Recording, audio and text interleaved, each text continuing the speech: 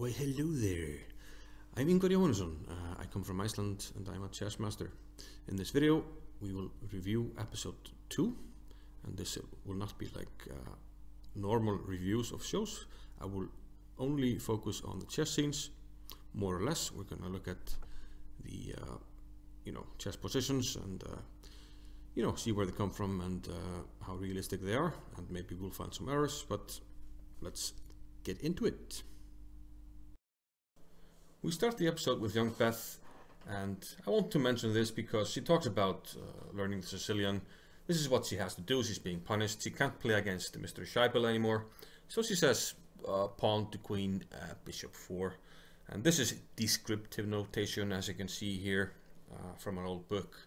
And this was used at the time. So a few years go by and we don't really have a chess scene until Beth gets adopted. She goes to the library and finds a book about Jose Raul Capablanca, the third world champion. He was referred to as a grandmaster by the librarian, which is factually, well, you can debate both ways, but he was a grandmaster and world champion. The next glimpse of chess is the magazine Chess Review. We also get a glimpse of the timeline. We see Kennedy there with Ich bin ein Berliner, a famous quote from 1963, so that's where we are. And Chess Review is indeed a real magazine, and later it merged with Chess Live and became Chess Live and Review, and I believe it's still published. We see some pages from the magazine. We saw Hans Gmoch, a classic book, reviewed there earlier. Then we have the cover, but that is of a character from this particular series. And well, she starts to use the magazine to visualize, but then she sees there's a tournament, and well, good old Scheibel, he sends her the $5 to enter the Kentucky State Championship. As she enters the tournament, she is introduced to the clock sharing system. This is an actual thing, especially in the USA. People often show up with their own clocks, and own boards are required to do so, and often there are arguments about which set to use. This is not the case in Europe, but this seems accurate. She convinces them to enter the main section of the tournament. They want her to enter the under 1600 as she is unrated. But okay, she gets into the main tournament. The pairings are put up on the wall. This is still normal today, and it was more so back in the day. Now you can put things online. She gets her first match and is introduced to a chess clock. Back in the day, your flag would fall when the clock reached 6 o'clock, if I recall correctly. These days you have a digital clock, so this is where flagging comes from. Your flag actually falls. Funnily enough, after teaching her about the clock, she forgets to push the clock herself. Beth wins the game rather quickly and walks around the playing hall, and we see people smoking, and this used to be a thing. Was a big thing, unfortunately. Back in the day, people would just puff smoke all over you. But fortunately we have different times today. She goes to check out the top boards, which are sealed off, which is also a thing. You know, the lower boards are kind of a gulag down there, and you go to the top boards to see the top guys. And we see the villain of the episode, Beltic. Time for a pet peeve. The way he captures is really amateurish. You will not see top players capture like this. You will see them pick up the piece and then move the piece to the square, or pick it up in one fluid motion like we just showed there. He also presses the clock with a piece, which is also very amateurish, and no people would do that today. While observing the game, they speak rather loudly, and Beltic tells them to shut it. And this is something you would see today. People shushing with a loud shush. Usually people that are losing, but not in this case. Then we have a rather silly moment. Beltic's opponent offers him a draw, but he's completely losing after a very simple tactic. And yeah, this is repeated then shortly after in the game that we're just about to see. Harmon playing against the 1500, who plays bishop g4 and is then visibly pleased with himself after capturing Harmon's queen on g4. before realizing after bishop e5 that his king is boxed in and checkmated. He gives up the queen and then offers a draw, which is ridiculous. He's mating one. Do you want a draw? No? Okay then. Which is, yeah, both of these draw offers are kind of ridiculous, to be honest. But on we go. Our hero is still undefeated. And now she's getting ready to meet the big guns. So she plays against Towns, the guys she met earlier in the episode. And the registration guys tell her that she doesn't have a chance against those guys and he's underrated. But we'll see. The game starts off with the Scandi. Shout out to Team Scandi. She plays it as a Gambit. He takes on c6. Notice he captures quite fluently like a normal chess player. A good chess player. And we get this position. Take a good look at this position because we go forward in time and notice the knight on g4 and notice especially the pawn on d6. The knight on g4, it's very hard to get there and it must be the last move because it attacks the queen. But there was a pawn on d6. Unfortunately, the position before, there's no way to get the pawn to d6. So the position in the middle game literally could not have been reached from the position we'd had from the opening.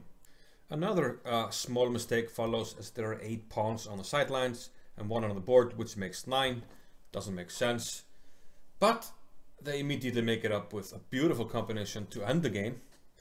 He takes a pawn on h6 and he seems to be doing well. Should be able to draw. She attacks his rook. Rook doesn't have a lot of squares, but it can go back. And then beautiful domination motif. King to g6, and you notice that the rook can't move anywhere. All the squares are covered and the red squares are covered by the knight. Fantastic stuff. He circles her name as she has defeated him. A beautiful combination to end the game. And he compliments her and well, she gives an excuse about wanting to look at the board a little more, which is, well, not something people do much. But Beltic awaits. But first, greasy hair guy. We don't see that game, so it's time for the final showdown. Harmon against Beltic. We start off with a Caro-Kann. Somehow that seems to rattle her, which is strange because she has read basically Modern Chess Opening from, yeah, from beginning to end several times. So we have this opening here and he starts to yawn, which was quite weird. I didn't really know what to make of that.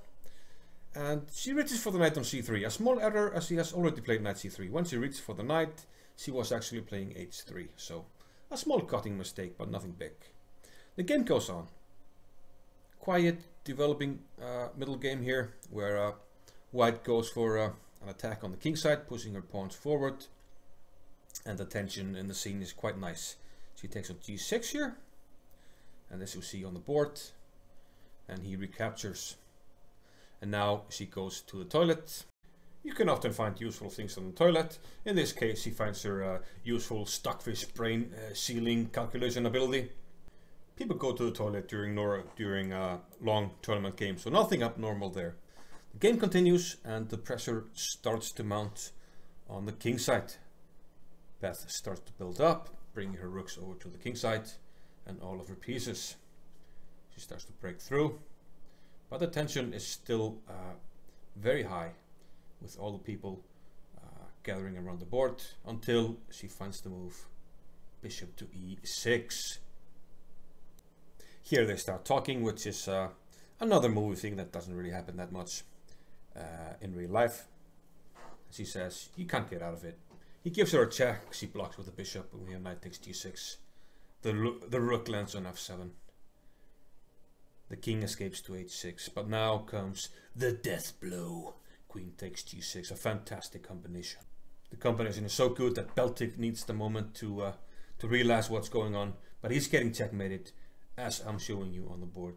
Rook f5, king back, another rook check, and then checks on h-file, g-file, and bishop f5 checkmate. You see him tip his king over. This is another pet peeve. People don't do that. People say I resign, or just, you know, bring their hand forward. They don't tip the king over. This is sort of a movie thing that has become the norm, but we see him applaud her, which is quite nice.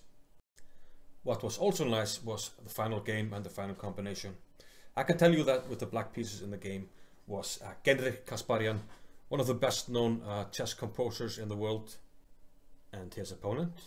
none other than Rashid Nesmedinov, a legendary, magical, almost mystical figure in the history of chess. A player with great natural ability and great attacking prowess. Now, why is this important? Well, his parents died when he was very young. Sounds familiar?